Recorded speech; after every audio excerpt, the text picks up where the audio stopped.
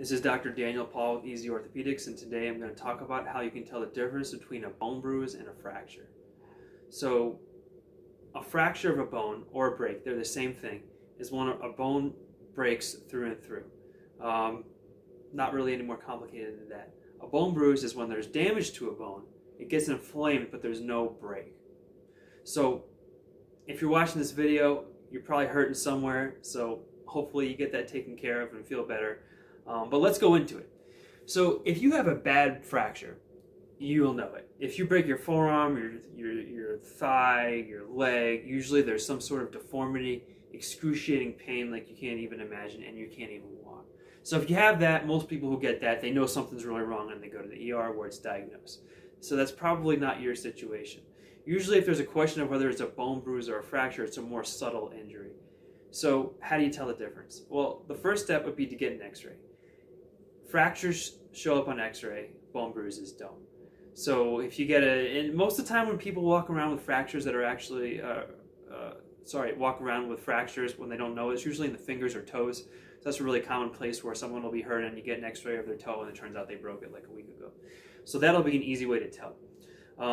But there are some times, like let's say stretch fractures or fractures that are really well aligned, you can't see them on x-ray, but they hurt really bad. So to get finer detail of the bone, you can do a CT scan. Not always indicated, but that's the way to tell. And that'll show really tiny, fine cuts of the bone, and that'll show whether there actually is a fracture. But it's a lot of radiation, and you got to make sure you do it for the right reasons. It's not something that you just want to get at the drop of the hat. So yeah, a fracture will show up on a CT scan almost all the time, and a bone bruise won't.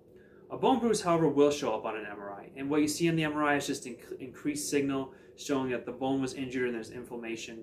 But again, not something you don't want to be getting MRIs of bones, just all willy-nilly, but that's what you'd see.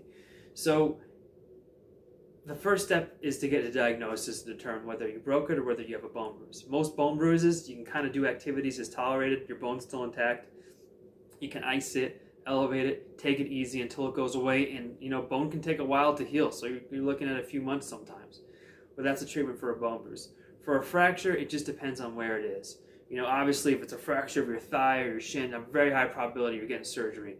With toes, there are other sorts of things. Sometimes you can get away with a splint or a cast, or even sometimes in your fingers you can get away with buddy taping it.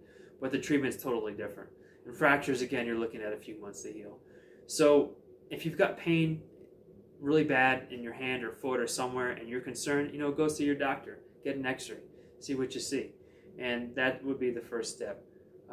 So I hope that was helpful to you. If you have any questions, feel free to leave them in the comments below. And take care, and I hope you get that figured out.